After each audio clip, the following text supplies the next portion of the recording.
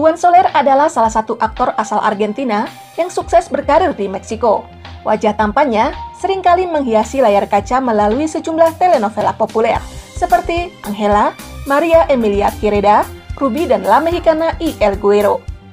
Juan Soler Quiroga lahir di San Miguel de Tucumán, Argentina pada 19 Januari 1966. Dia adalah anak tertua dari 4 bersaudara. Meski sudah tertarik dengan dunia hiburan sejak anak-anak, namun bakatnya yang terlebih dahulu menonjol justru di bidang olahraga rugby.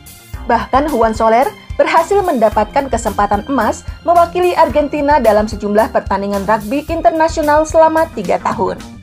Selain rugby, Juan Soler juga ternyata memiliki kemampuan berenang yang sangat mumpuni. Karena itulah, berbekal skill berenangnya yang mengagumkan, ia pun lalu diterima untuk bekerja sebagai seorang penjaga pantai. Di saat menjadi penjaga pantai itulah, Juan Soler berhasil menyelamatkan nyawa seorang anak yang hampir tenggelam. Menurut kerabat si anak yang menjadi saksi peristiwa naas tersebut, yang dia ungkapkan di kolom komentar Instagram sang aktor, lebih dari 19 tahun yang lalu, sebelum menjadi aktor, Juan Soler telah menyelamatkan hidup keponakannya yang nyaris tenggelam. Menurut sang wanita, Juan Soler berhasil membawa keponakannya keluar dari laut tepat waktu. Dia teringat saat itu dirinya tengah hamil dan hampir terkena serangan jantung atas tragedi yang nyaris menimpa keponakannya. Dengan berhasil menyelamatkan sang keponakan, secara tidak langsung, Juan Soler telah menyelamatkan 3 nyawa sekaligus, yaitu keponakannya, dirinya, dan si jabang bayi dalam kandungannya. Sementara itu, Juan Soler baru teringat kembali peristiwa tersebut setelah membaca komentar sang wanita di Instagramnya. Menurut Juan, saat itu ia tengah bersama dengan keluarganya, menikmati suasana pantai yang tenang, sebelum kemudian tiba-tiba terdengar orang-orang berteriak panik meminta tolong sambil menunjuk ke arah laut. Juan lalu melihat ke arah yang ditunjuk. Di sana, tampak seorang anak lelaki yang terjebak ombak besar dan tidak berhasil keluar dari jeratan gelombangnya yang kuat. Tanpa berpikir panjang, Juan Soler pun segera berlari ke arah laut, lalu terjun dan berenang menerobos hantaman gelombang hingga berhasil meraih sang anak. Meskipun sempat mendapatkan sedikit luka akibat pukulan dan cakaran si anak yang tengah panik, Juan Soler pun berhasil membawa keluar sang anak dari dalam laut tepat waktu, hingga nyawanya berhasil diselamatkan. Sí, yo estaba con mi familia, bueno, papá vivía todavía, estaban mis hermanos y todo esto, y este chavo, bueno, empieza a gritar toda la familia, gritaba como a 50 metros más o menos, y eran gritos y gritos y gritos, entonces lo vi al chavo que estaba detrás de una ola, esas revolventes, y no podía salirse. Estaba chamaquillo. Yo fui nadador desde muy chico y trabajé como guardavidas, entonces sí, no me costó mucho sacarlo. Un par de buenos golpes nada más, porque me arañó toda la cara, todo el pecho, estaba desesperado por el chamaco, pero bueno, sí, lo sacamos, sí. Kemudian di akhir tahun 80-an, Juan Soler lalu menerima kesempatan emasnya untuk terjun ke dunia modeling. Namun di awal karirnya inilah, ia nyaris menjadi korban pelecehan. Menurut Juan Soler, saat itu dirinya diajak makan malam hanya berdua dengan seorang pemilik model agensi. Di tengah makan malam tersebut, sang pemilik agensi mengatakan kalau Juan Soler pasti mengerti kenapa dirinya diundang ke acara makan malam spesial hanya berdua dengan dirinya. Menurut sang pemilik agensi, selalu ada imbalan yang harus dibayar, dalam tanda petik, oleh Juan jika ia ingin karir modelingnya meningkat. Merasa dilecehkan atas permintaan sang pemilik agensi, Juan Soler pun marah. Namun saat ia baru berdiri dari kursinya, si pemilik agensi mengancam akan menghancurkan karir Juan jika ia memberitahukan masalah tersebut kepada orang lain. Tanpa berkomentar, Juan Soler pun bergegas melangkah keluar, meninggalkan sang pemilik agensi. Meski menerima pelecehan dan ancaman dari sang bos agensi, namun Juan Soler memilih untuk diam. Hingga puluhan tahun kemudian, barulah ia mengungkapkan hal tersebut kepada media.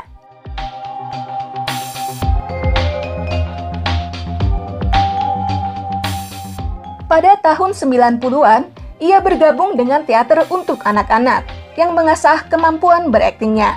Kemudian kesempatan Juan Soler untuk menjajal dunia seni peran yang sesungguhnya pun datang melalui serial komedi situasi berjudul Montaña Rusa yang ditayangkan di Kanal 13 Argentina. Kemudian demi untuk meningkatkan karirnya di dunia hiburan, Juan Soler pun memberanikan diri untuk hijrah ke Meksiko. yang dikenal sebagai El Hollywood de las Telenovelas atau Hollywoodnya telenovela. Pengorbanannya meninggalkan tanah kelahirannya berbuah manis. Pada tahun 1995, ia dikontrak secara eksklusif oleh Televisa, salah satu raksasa bisnis hiburan di negeri Aztec.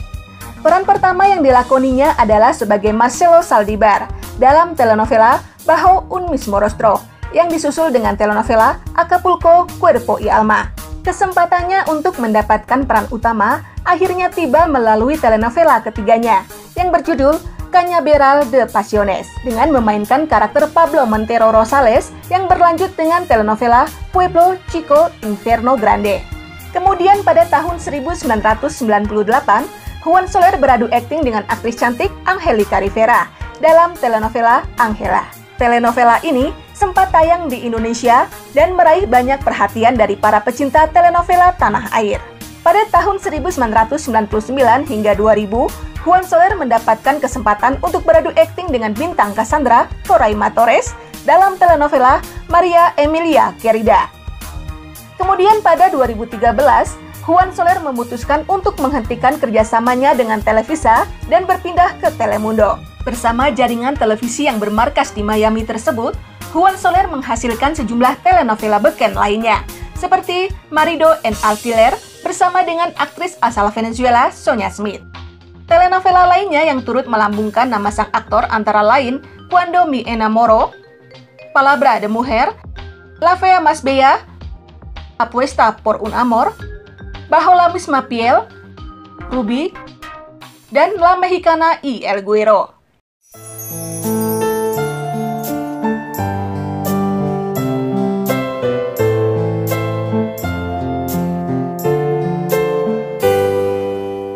Suatu ketika, di sela-sela kesibukannya sebagai salah satu aktor terlaris di Meksiko, Juan Soler menyempatkan diri untuk mengunjungi keluarganya di Argentina. Kemudian secara mengejutkan, mantan pacarnya, Karina, tiba-tiba meneleponnya dan meminta untuk bertemu, dengan alasan ada hal penting yang harus dibicarakan. Dengan heran, Juan Soler pun setuju untuk bertemu dengan mantan pacarnya tersebut. Setelah bertemu, Karina mengakui kalau sebenarnya ia tidak ingin menyampaikan hal ini kepada Juan Soler.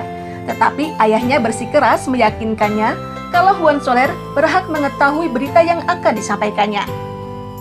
Setelah terdiam sebentar, menarik nafas seolah mencari keberanian, Karina lalu menatap Juan Soler. Dengan tenang dia memberitahu kalau Juan Soler telah memiliki seorang putri berusia 1,5 tahun yang diberi nama Valentina. Rupanya saat Juan Soler meninggalkan Argentina, sekaligus meninggalkan Karina sebagai kekasihnya untuk meniti karir sebagai aktor di Meksiko, ternyata di saat itu Karina tengah berbadan dua. Namun karena tidak ingin menghancurkan impian Juan Soler sebagai aktor, Karina pun memutuskan untuk merahasiakan kehamilannya dari sang aktor. Namun setelah bayinya lahir, ayahnya mendesak untuk memberitahukan keberadaan sang bayi kepada Juan Soler demi kebaikan sang anak. Awalnya Karina ragu untuk memberitahukan Juan Soler mengenai keberadaan sang bayi. Namun setelah mempertimbangkan masak-masak, akhirnya dia setuju untuk memberitahu sang aktor mengenai keberadaan seorang anak di antara mereka. Melihat Juan Soler yang dalam kondisi kaget, bingung dan syok dengan kabar yang baru disampaikannya, Karina buru-buru menenangkan pemuda itu kalau dirinya dan sang anak tidak akan mengganggu hidup Juan Soler. Ia juga meyakinkan kalau dia dan putrinya tidak akan meminta apapun kepadanya. Juan Soler tetap dapat melanjutkan hidup dan pekerjaannya sebagai aktor seperti biasa. Karina juga tidak akan mempermasalahkan kalau sang putri tidak memakai nama Soler di tengah nama keluarganya. Karina hanya ingin memberikan hak Juan Soler untuk mengetahui keberadaan buah hati mereka di dunia. Keesokan harinya, dengan wajah yang masih bingung dan perasaan yang campur aduk, Juan Soler pun memberanikan diri untuk melihat sang gadis kecil secara langsung. Dengan tangan sedikit bergetar, Juan Soler pun membuka pintu. Pertama kali yang dilihatnya adalah pagar pengaman untuk ruang bermain bayi. Lalu, tatapan Juan Soler terpaku pada sesosok kecil yang berdiri perlahan dari balik pagar. Si gadis kecil yang berusia sekitar 1,5 tahun itu kemudian berpaling kepadanya, menatapnya dengan polos, lalu tersenyum manja, memancarkan pesona wajah malaikatnya. Saat itu juga, Juan Soler menyadari ia jatuh cinta dengan Valentina. putri kecilnya. Su mamá, una extraordinaria mujer, es increíble, tiene mi cariño de por siempre, mi amor por siempre. Y nos llevamos, tenemos una gran relación con Karina. Me habló por teléfono, me llamó por teléfono y fuimos a tomar una cerveza. Y decir, no, porque ella me dijo, necesito hablar de un tema muy serio contigo. Y luego vino a decirme, mira, que fue muy, su entereza me conmueve mucho todavía hablar de ella por su entereza, porque me dijo, no quiero nada de ti, pero mi papá me dijo que tú tienes que saber que tienes una hija. Es tu decisión. Tú puedes hacer lo que quieras. Ella lleva el apellido de papá, de su papá, y no vengo a pedirte absolutamente nada. Quiero que tú sepas nada más que en este mundo tienes una hija. Kemudian pada tahun 2002, Juan Soler bertemu dengan seorang model cantik senegaranya, Argentina, yang tengah bekerja di Meksiko sebagaimana dirinya, yang bernama Magdalena Mogilevsky Ohean, yang biasa disapa Maki. Karena keduanya sama-sama bekerja di bawah naungan Televisa, secara otomatis pertemuan di antara keduanya pun terjadi lebih intens. Meski demikian, menurut sang aktor, awalnya ia dan Maki tidak memiliki chemistry apapun. Apalagi saat itu ia masih memiliki seorang pacar. Namun kemudian ibunda Maki mengundangnya ke acara barbeque di rumahnya. Dari sanalah ketertarikan di antara Juan Soler dan Maki pun muncul. Maka setelah Juan Soler putus dari pacarnya, mereka pun segera memulai berkencan. Hanya setahun kemudian, pada Desember 2003, dengan panorama pantai Acapulco nan romantis, keduanya meresmikan hubungan mereka ke jenjang pernikahan. Di hadapan 200 tamu undangan termasuk sang putri, Valentina Soler, yang saat itu telah berusia 12 tahun, keduanya pun mengikat janji suci sebagai suami istri. Usai menikah, keduanya lalu memutuskan untuk tinggal di Miami. Putri pertama pasangan itu lahir pada 19 Desember 2004 dan diberi nama Mia Soler. Kebahagiaan mereka semakin lengkap dengan kehadiran putri kedua, Azul Soler, yang lahir pada 20 Februari 2007.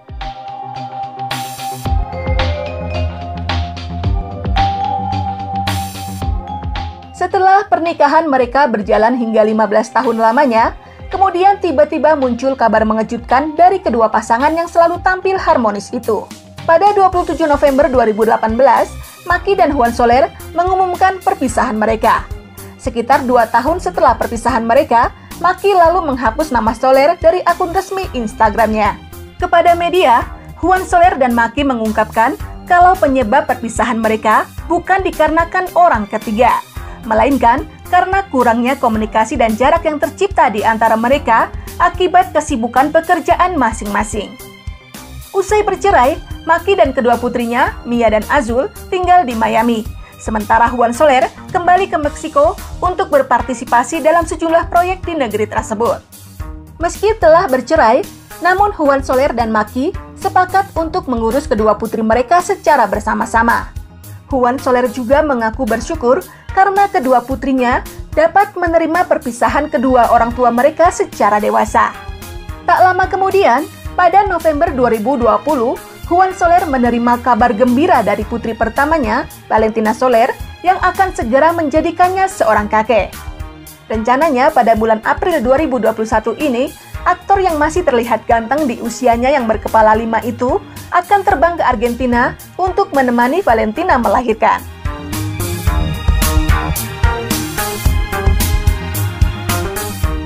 Saat ini, Juan Soler mengakui kalau dirinya sudah memiliki pasangan baru. Namun karena sang pasangan bukan berasal dari dunia hiburan, maka Juan Soler pun memutuskan untuk merahasiakan identitas sang belahan hati demi menjaga privasinya.